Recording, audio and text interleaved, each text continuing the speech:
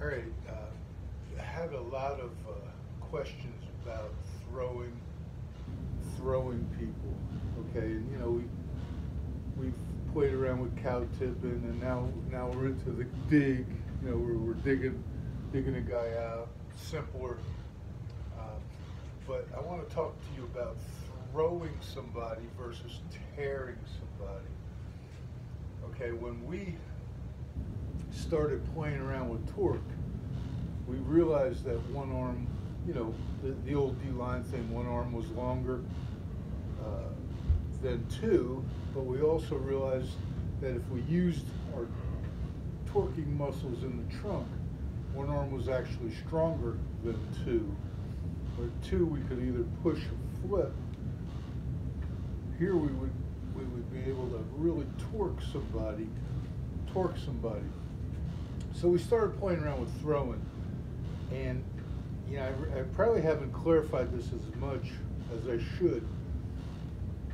Throwing is good if I'm draw setting or pass protecting, but when I throw in a run game, when I throw a guy to the side, I've uncovered him and I'm forcing the back to go behind me. We drilled throwing and it was really good, but tearing, I can keep him covered. I can keep him in front of me covered. Okay, one arm in the armpit or underneath the pads or wherever you can get him. Some people club. I don't like it because see what it does to me? It exposes my chest. The NFL guys club all the time. I see it. But when you're throwing the man out. Plus, here's another thing. If you don't get a good throw, he'll break the arm and sling you and come back across your face. When you tear him, you've got him grabbed here. Okay, so if he slings you, you just hang on to him. Okay? And the way the big trick of the tear, and I tried doing one-hand tears at Ball State. I got a confession to make. I was allowed to play around with anything I wanted to at a lot of places. And I'd get questioned at times, but for the most part, they let me do whatever the hell I wanted to do. And some of it was good and some of it wasn't. But our best way of teaching the tear was to make a four-legged animal, tie up with your partner and work that tear. And the original demonstration was I would make these kids get into a four-legged animal, me versus my opponent.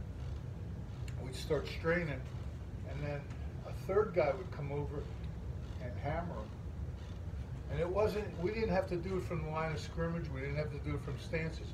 We would just connect into a four-legged animal. I'd be fighting him, he'd be fighting me. I'd get him in the armpit, I'd get him under the pec, or maybe in both armpits, or wherever I got him. And the third guy would come over and he would just hammer him. And we hammer with long arms.